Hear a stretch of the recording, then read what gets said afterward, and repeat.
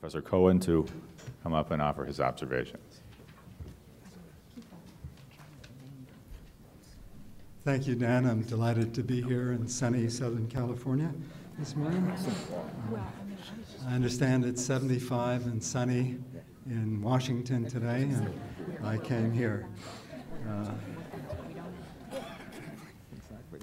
I've always felt that Harry Harding was the finest analyst of Chinese affairs that we had in this country, and for the most part, I'm inclined to agree with my previous assessment on the basis of what I've heard today, with one exception. Did you notice when he talked about the disciplines that we needed to analyze Chinese affairs and to make our policy decisions? Agriculture, economics, political science. Without history, we go nowhere. So please keep that in mind. Now, June has given us an excellent overview of the relationship since 1971. And I think in her discussion of talking across each other, she's touched on all of the core issues. I was reasonably pleased with what she presented. Bill has given us important correctives to some of the myths about the impact of China's economic growth on the United States. Probably won't do any good.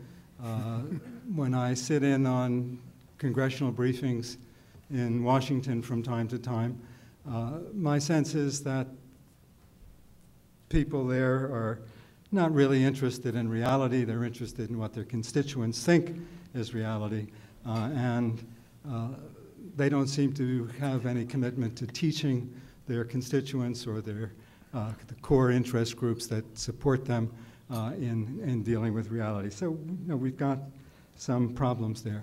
I think he makes one point that I think we just desperately need to get across to everybody, and maybe it's simple enough to even persuade Chuck Schumer of it, and that is that the two economies are complementary, and that we can benefit each other and, for the most part, have. Sure, there are problems. There are places where we have a lot of work to do, and there are a lot of reasons to be irritated with the Chinese. But on the whole, the point about complementarity, I think, is critical, and one that we probably can sell. When Bill turns to political reform, I have some serious reservations.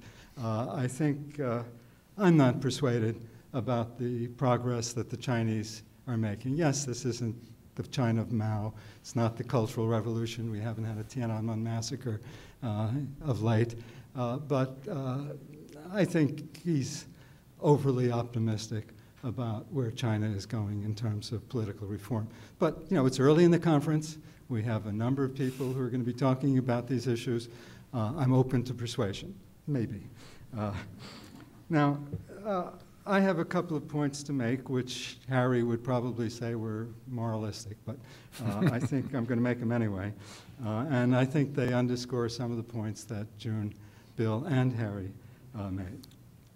First of these is that the United States and China are not friends. Leading Chinese officials and leading Chinese intellectuals have stressed the continued existence of contradictions between the two countries. And China, come what may, will continue to seek to balance against the United States. And this is a much easier task for the Chinese these days as a result of rising anti-Americanism in response to the recent follies of the American government. And it's quite clear that China intends to replace the United States as the preeminent power in East Asia. Perhaps like June, I'm not sure that just because they were once, they're entitled to become the preeminent power again. Nonetheless, we have no choice but to learn to live together and to cooperate. Some years ago, after a lecture I gave in Washington, Harry Harding rose and asked me what interests the two nations shared. That list has grown, as will be apparent in the presentations today and tomorrow. The environment, non-proliferation of weapons of mass destruction, of drugs, of disease, trade and investment issues, peace in East Asia, to name the most obvious shared interests. China needs good relations with the United States for economic and security reasons, and not least, it needs the United States to restrain Taiwan. China, at minimum, wants to appear to be that responsible stakeholder we've been asking her to become. The recent Chinese mission to Sudan about Darfur that June mentioned earlier, I think is a case in point. There's no question whatsoever that China is much more interested in oil than it is in stopping genocide. But the Chinese government was embarrassed by the campaign that Mia Farrow and Steven Spielberg launched about Chinese behavior in Darfur. And I think that's a very good and promising sign for the future. I can't imagine Mao or even Deng ever being embarrassed by anything of the sort. Now, China's current strategy is clearly to cooperate, or to appear to cooperate. Nobody knows how long that's going to last. No one here knows that.